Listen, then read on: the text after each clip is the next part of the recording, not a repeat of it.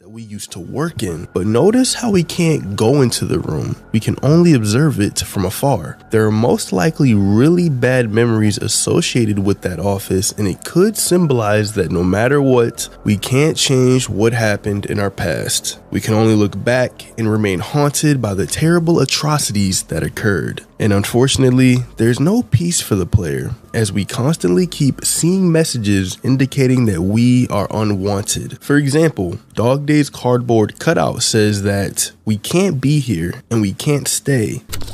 You can't be here. You can't stay. So we definitely had a job that was closely linked to the experiments and suffering of the children. Another piece of evidence to back this up is after we get ambushed by Catnap in the counselor's office. We then go through a hallucination in which we are seen amongst the children at Home Sweet Home, the school, the playhouse, and the counselor's office. So we can assume that we worked in close proximity with the orphans. We understood them, how they play with each other, learn new information, and lived as children. But what was our job specifically? Many have already theorized that the player is actually head of production. In Chapter 2, we're able to see the higher up tunnels, which were slides that had the names of important employees, like Elliot Ludwig and Leith Pierre. However, the fifth slide has decaying letters that are hard to see, so it's speculated that this has our name on it, since it's connected to the production room right above the tunnels. Usually, the head of production is someone who is in charge of controlling and planning all processes that have to do with manufacturing. So if we're the head of production, we could have been involved in the toy development process, and it wouldn't be a stretch to assume that this role overlapped with the Bigger Bodies initiative. Plus, we seem pretty handy with the grab pack, so it makes sense if we were in the production world, as we may have even been involved in establishing the product. The only thing that contradicts this theory is our alleged office in Chapter 3. If we're the head of production, then why would our office be in the orphanage? It's safe to assume that the head's office would be somewhere else on the main facility. If our office is in Home Sweet Home, then there's a few possible jobs that we could have. The one that stands out the most would be the researcher. Throughout the orphanage, we see observatory rooms with one-way glass windows looking into the rooms of the children. Perhaps we were gathering information on the orphans and their behaviors, but we still only have parts of the puzzle completed. Another theory suggests that the main character is actually Rich, an employee at Playtime who's known for having anger issues. Rich is a somewhat random character that doesn't seem to fit in the main storyline of Poppy Playtime. He is featured in every chapter, and in Chapter 3, he has the chance of getting promoted. Because of the fact that Rich was an employee who has constant cameos in the game, people have speculated that he is the player. While we don't know what Rich's actual role in the company was, we do know that he worked in shipping, as stated in Chapter 3. But Rich doesn't have much intel as the main character. In that VHS tape, when speaking to his superior, he says this. I mean, don't you think these kids deserve some real sunlight instead of floodlights and painted skies? Hell, we're not even allowed to talk to these kids. Rich doesn't know or understand why the orphans are so isolated from the rest of the world, so he probably doesn't know about the experimentation happening. There's no evidence to support that he worked with the children in any capacity. So where does this leave us? Let's draw our attention back to Home Sweet Home. In the hallucination, we come across a radio that has backwards speech, but reversed, this is what it says. You come in here and you kill and murder. You pillage and destroy. Your presence was demanded 10 years ago and you didn't show up. 8/8/1995. You were supposed to be here. Why weren't you here? You missed the event. You missed the meeting. You missed the party. You have no right to be here. When hearing this for the first time, it sounds like the guilt of the player coming back to haunt us. We had missed the hour of joy and all of our coworkers ended up dead. And to a large extent, this still checks out. But something about the dialogue is just off. Let's go line by line. You come in here and you kill and murder. This could be used to describe the atrocities that we committed while working at Playtime. possibly giving the green light for experiments to proceed or even participating in them ourselves. But this sentence is in the present tense. It refers to us right now as we return to the factory. Kill and murder alludes to us defeating Huggy and Mommy in the previous chapters. Pillage and destroy refers to us tearing down Playtime Co. after we came back, i.e. crashing the train at Playcare and causing a huge fire. But how do we know for sure that this first line is in the present tense? Well, because the second line uses the word demanded, which is in the past tense. In other words, the speaker is basically saying,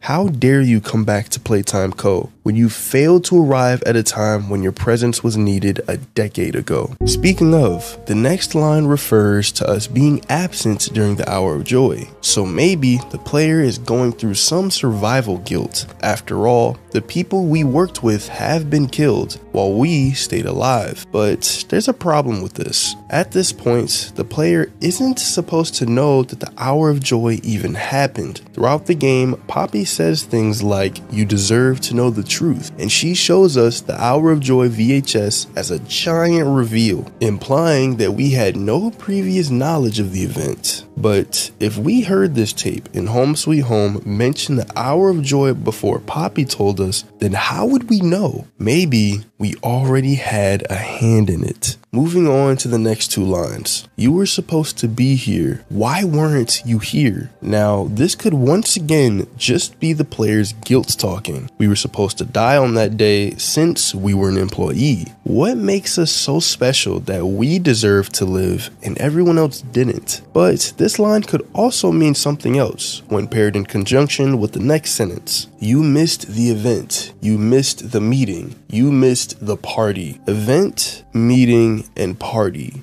These are all different words with drastically different meanings. Sure, the word event could refer to the hour of joy, but a meeting? What meeting could we have possibly missed? This tells us that something was being planned and we were a part of it. On the same day as the hour of joy, the player and some other characters were going to do something. If this tape represents a Playtime coworker speaking to us, then the meeting could refer to anything work related. But what if it's referring to participating in the hour of joy? This theory already sounds pretty crazy, but consider this line. You missed the party. This is very strange because why would the hour of joy be referred to as a party when it was in fact the very opposite? The only characters that would refer to this massacre as a party are the toys who planned it all along. So what if we were actually helping the prototype carry out the hour of joy? If you think it's too crazy that employees actually sided with the prototype, then think again. Let's recall back to the restricted relocation VHS tape. Mob published this video on YouTube almost a year before Chapter 3 came out. This video took place on the same day as the Hour of Joy, and it was an instruction video on how to relocate a bigger body. Here, Kissy Missy is the prime subject, being transported to different parts of the facility. The video is separated into multiple steps. Step 1, retrieve body. Step 2, safely secure giant. Step 3, load giant onto train. But step 4 is where things get weird. The original instructions refer to the bigger body's handbook, but over those instructions in red letters are the words, loosen the straps, binding the giant. Soon after, steps 6 and 7 say to release the straps. Now, VHS tapes are pretty ancient and nobody really knows how they work anymore. But the important thing to know is videos on a tape can be overwritten with new images. Now, because this tape is classified only for high clearance Playtime employees, then it definitely didn't fall into the wrong hands. Perhaps a Playtime co-employee did this on purpose, or even gave the exclusive tape to a toy so that it could be tampered with. But why would employees want to help the prototype? First, it's important to note the possibility that these employees weren't completely aware of the chaos that would ensue.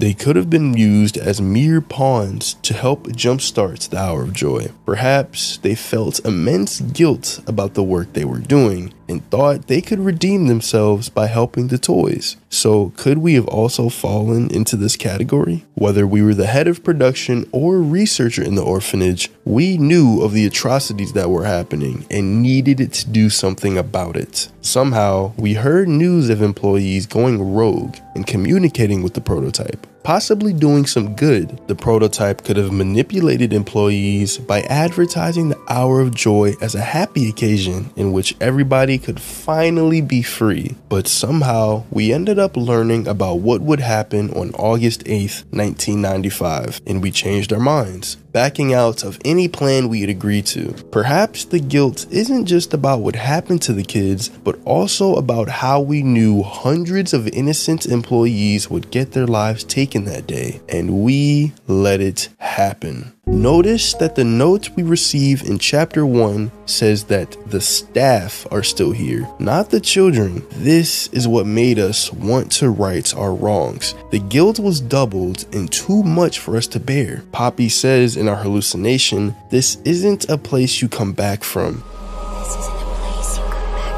So we knew that there was a good chance we wouldn't make it back out alive. This was a dangerous mission, but we still proceeded. So what did we do? During the hour of joy, did we just stay home and do nothing? Maybe, but that doesn't seem right. What if we actually were present on that day, but just failed to play our role, whatever it was? In the hallucination we experienced in the counselor's office, we end the sequence standing in the room where we first met Huggy Wuggy in chapter 1, except he's gone. All that we see is an empty room bathing in red light. That is, until the metal hand of the prototype slowly inches towards us. We can also hear the sound of an emergency alarm and people screaming. Could this be us reliving a moment of the hour of joy? Now, of course, since this isn't real, you can just say that we made it all up in our head. But so far, all of our gas-induced hallucinations had ties to our past and took real elements out of it. So who's to say that this wasn't just a memory? But even still, proving that the player had something to do with the hour of joy is a tough task, as there isn't enough evidence to fully imply anything. But what do you think our role was in Poppy Playtime? Let me know down in the comments. Thanks for watching, subscribe, and click on this video right here.